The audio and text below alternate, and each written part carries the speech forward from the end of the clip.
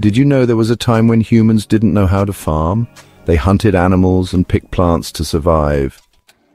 But then, everything changed. A new study reveals that farming didn't just spread because of climate, it spread because of humans. Yes, people played a key role in this agricultural revolution. Thousands of years ago, early humans survived by hunting and gathering. Then they learned to grow food.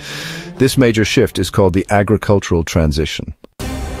Earlier, scientists believed farming started due to natural changes like climate shifts, more rain, or fertile river valleys. But now researchers say, wait, humans helped make it happen. The research comes from Germany's Max Planck Institute and the UK's University of Cambridge.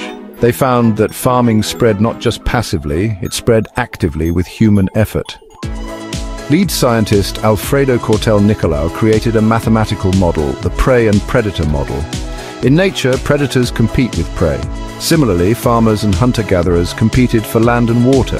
Over time, farmers grew faster, expanded, and replaced hunter-gatherers. The study focused on 3 regions. Denmark farmers arrived, hunter-gatherers declined. Spain. Some hunter-gatherers joined the farmers. Japan both lived together for some time, but farmers dominated in the end. This gives us a new lens to look at the past. It helps scientists understand how human choices and populations shape history, not just nature. So next time you see a field of crops, remember, it represents thousands of years of human decisions, survival and progress. Don't forget to like and subscribe to Student Edge.